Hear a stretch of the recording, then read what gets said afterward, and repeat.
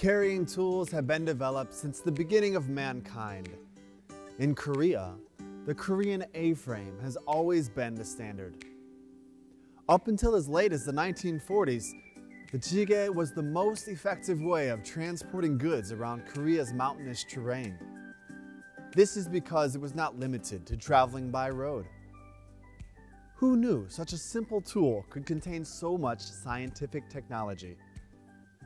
Now, let's discover more about the jige's hidden secrets.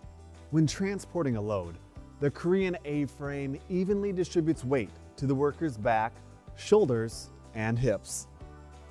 This allows them to lift maximum weight using minimal effort. When a worker lifts a heavy load using the jige, we can see the hidden forces of leverage at work. The jige is the fulcrum, allowing the worker's legs to act on the load.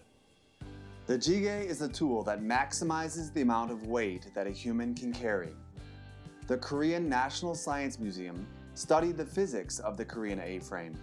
This survey compared the energy exerted when using a jige compared to other load transporting methods. For most of Western history, heavy loads were generally carried using the arms and hands. In China, Japan, and Southeast Asia, they mainly used long sticks. In high mountainous areas like the Himalayas, it was common to carry loads using a string tied to the forehead. Studies show that lifting a load using the hands and arms requires 44% more energy than using a jige.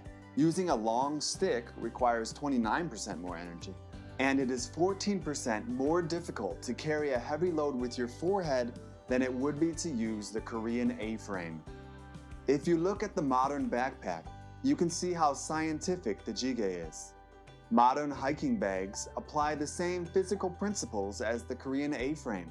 The average weight of the jige itself is 5 to 6 kilograms. Its portability allows an adult man to easily carry 50 to 70 kilograms of luggage over rough terrain.